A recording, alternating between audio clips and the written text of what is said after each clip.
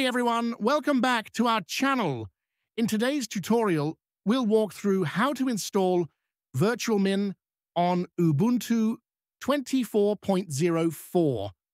Virtualmin is a powerful web hosting control panel that makes managing multiple domains, databases, and users a breeze. So, whether you're setting up a server for personal or business use, this guide has you covered. Let's dive in. I will install Virtualmin on my VPS, so let me first connect to it. The first step is to update your system to ensure all packages are up to date. Open your terminal and run these commands.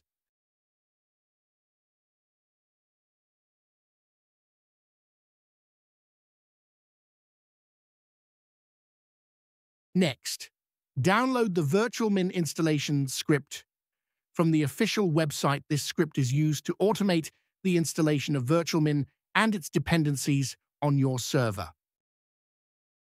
Once the script is downloaded, make it executable by running this command. Now let's run the installer.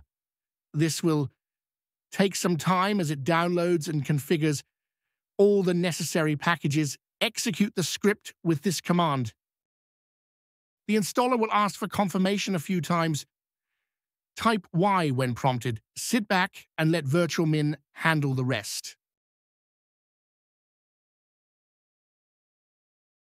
Once the installation is complete, you can access Virtualmin through your web browser.